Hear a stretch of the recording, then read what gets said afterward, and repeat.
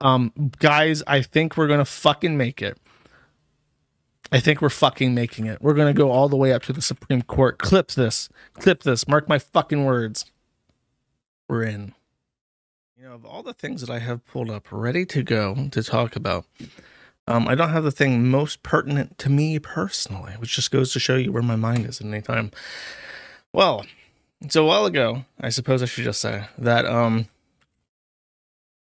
I opened a crowd fund for legal expenses, and I received quite a bit of money, probably a bit more than what I was asking for, which opens up some interesting avenues for me to pursue justice, as it were.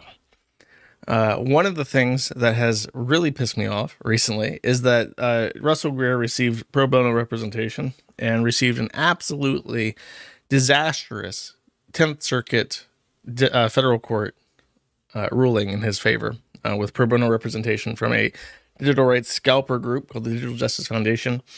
And their application of law was both erroneous in terms of copyright and also its own procedural standards.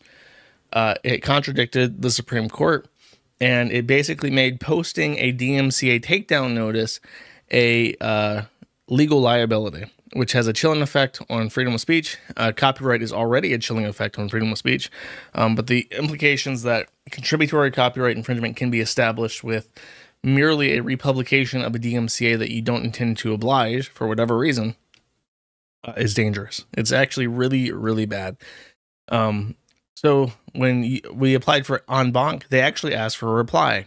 And this is very unusual. Usually when they ask for a reply, that means that they're going to grant an en banc review.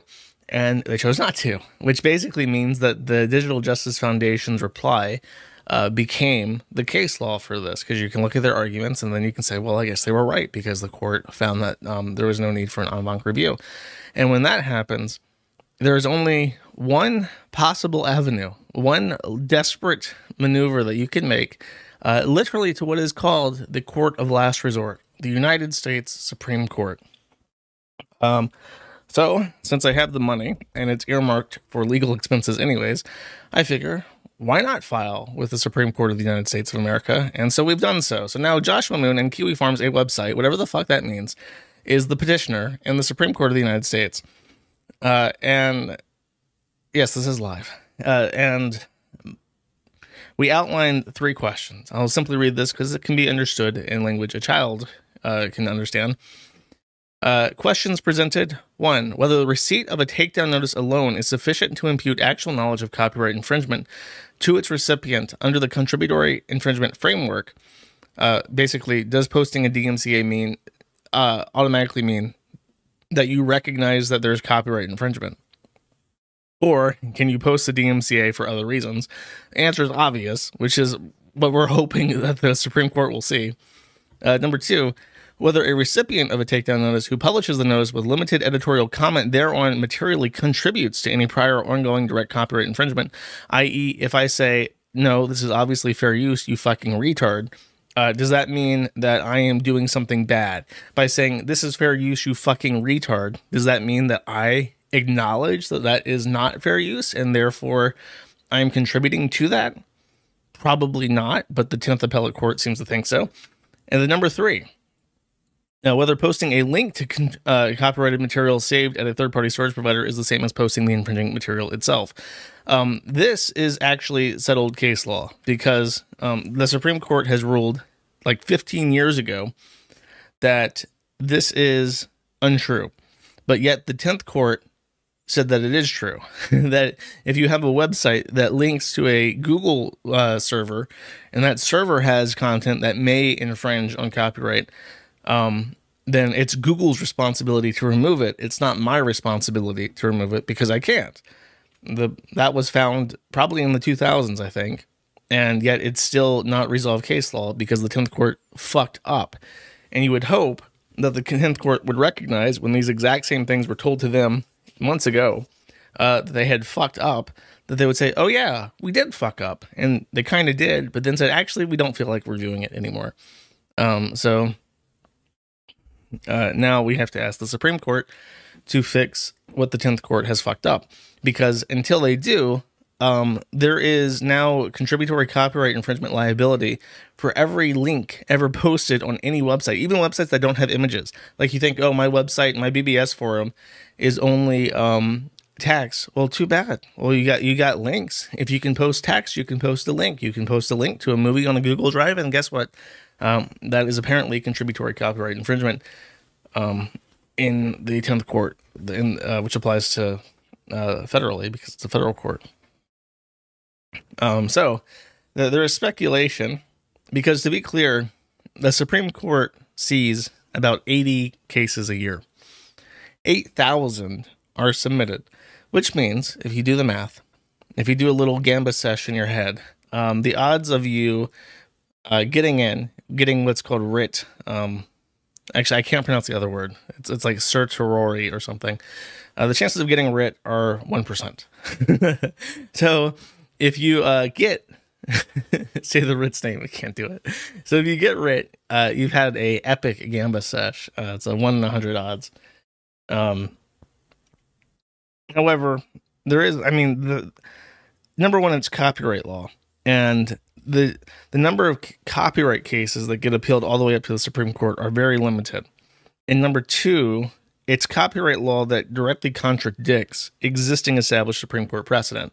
So there is a chance that some guy who really cares about copyright law is going to see this and think, this is a bit fucked up. Maybe we should review this. But there is the opposing thought that they're going to see this and say, oh, Kiwi Farms, I don't want to deal with Kiwi Farms and a pro se litigant. Maybe we'll just wait for somebody else's life to get completely fucked up because of some frivolous bullshit copyright lawsuit. And then with a different set of facts, we'll settle the issue for everybody. Which apparently they can do. They're not supposed to, but there's nothing stopping them because you can't force the Supreme Court to do anything it doesn't want to do. So that's the fear. It's not that it's a bad argument. It's a very good argument. The problem is that I am me, and the rules of the universe do not necessarily apply to me in the way that you would expect them to, in regards to anybody else. You don't think that they've heard of the Kiwi Farms? When you submit this, I'm not handing it to Clarence Thomas, or Clarice Thomas, if you prefer. I am handing it to a bunch of clerks. These clerks are lawyers that work for the Supreme Court. Each of the justices have their own team of clerks. The clerks will each read this for them and then write a brief that explains, number one, what the facts of the case are, and number two, what the clerk suggests. So each of them are going to receive a brief from their much younger lawyers that work for them, and many of them might have heard of the Kiwi Farms. They might be online, they might be familiar with XYZ, they may have prejudices against the site for whatever reason. It's definitely not out of the question that there may be people reading this who instantly recognize what Kiwi Farms, a website, is, and think, oh, those are bad people. You don't want to take a case in their favor. Just let these guys dangle and then deal with this later with a better case. Which would suck. Now there's two possible outcomes. There's one I don't understand too well. There's that the Supreme Court can look at this and without hearing oral arguments can decide to remand. They can say the 10th court definitely fucked up.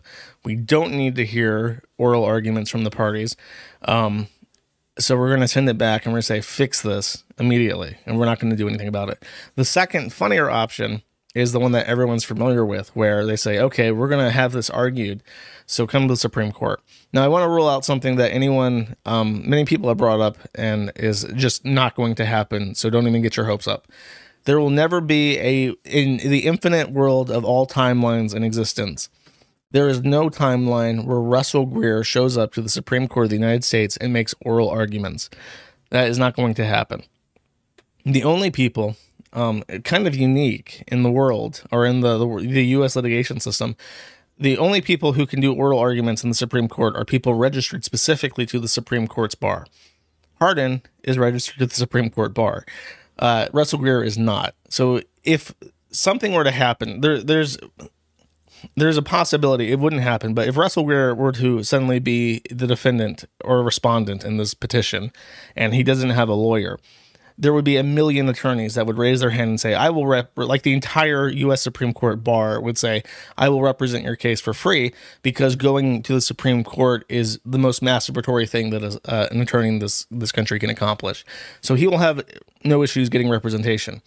If something were to happen and like people say, ew, your face, which is not going to happen, obviously. But if that were to happen, just as a joke, the Chief Justice would assign him an attorney from the bar, so he will get represented. There will never be a case where Russell Greer delivers oral arguments to the Supreme Court of the United States. So that's what's happening with that.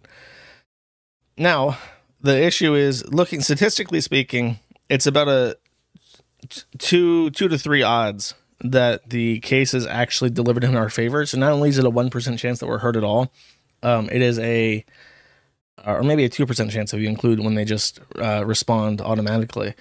But then there's also a chance that it doesn't go in our favor. Now, I've made the decision, and I've had time to think about this. I mentioned that Russell Greer might get, or would get, inevitably, no matter what, would get free representation from a very serious law firm licensed to the Supreme Court of the United States' bar that would represent him free of charge just for the honor of being in the Supreme Court. I would also have that privilege because I am the plaintiff, and there's lots of Supreme Court bar attorneys who would love to represent a Supreme Court copyright case. Many of them extremely, extremely good at copyright law. That I would have my pick of the litter in regards to who I want to represent me, and I would have that pick for free. I have decided, against the advice of my attorney, that if we were to go to oral arguments, I would force Hardin to continue and actually do the oral arguments himself. Because, as far as I'm concerned, the ACLU, FIRE, and EFF have had the opportunity to intervene and represent me at any point in time in the last 4 years. They have chosen every step of the way, and I've reached out to them multiple times, to ignore me or to simply say thank you for bringing this matter to our attention and not actually do anything. So now, why would I, having reached the Supreme Court, in the 1% chance that actually happens, why would I then say, okay, now that we've made it and I've spent money out of pocket to reach this point, and I'm only reaching this point because my district level attorney did not do a good job representing arguments in the appellate court to begin with, why would I now give you the privilege of appearing in the Supreme Court to make my defense? I'm not going to. Now, there is a chance that's a bad idea because Hardin might not do as great a job as possible. But if he completely fucks it up and the Supreme Court rules that any use of copyrighted work is a death penalty, I don't care. Would actually be very happy if things were so fucked up as a result of this that nobody could use anything in any context legally anymore in regards to copyright. Because then maybe the ACLU, FIRE, and the EFF would give pause about if maybe they should start representing customers, or not customers, but clients that are bad PR. Because right now, all these so-called charitable organizations that are supposed to stand up for civil liberties don't do it if they think that you're too toxic for them. Maybe if you take a hammer and break it down so that everyone suffers, they will sit back and think, that was a bad idea. Next time, we should represent them. Maybe it'll be a win for public policy, chat. So yeah, fuck him. Hardin represents me for almost nothing, basically nothing. He charges me less than what if he's busy and he like offloads me to other attorneys that want to help with First Amendment shit, then like that costs more usually because he can't discount me for somebody else's work, but. So I have to pay them at their regular rates, even though they work for very little themselves because they just want to be involved in fun, quote unquote, fun legal work. So why would I not permit him to move forward to the Supreme Court? Janny logic. Yes, no, suffer. Suffer, America. Suffer, United States of America. Suffer, EFF. Suffer, ACLU. Guess what? I'm a petitioner to the Supreme Court, and my stupid website might go to the Supreme Court, and we might fuck up copyright law for everybody.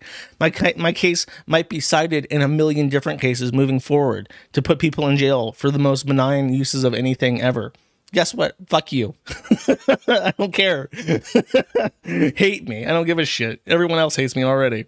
You already fucking hate me. What are you going to do? You're going to hate me more? Oh, wow. What a shame. I would hate to be hated a little bit more by you retards. Harden will be happy to hear that. I don't know if he will. That sounds like a lot of pressure. I haven't even told him yet. Sup, the Supreme Court.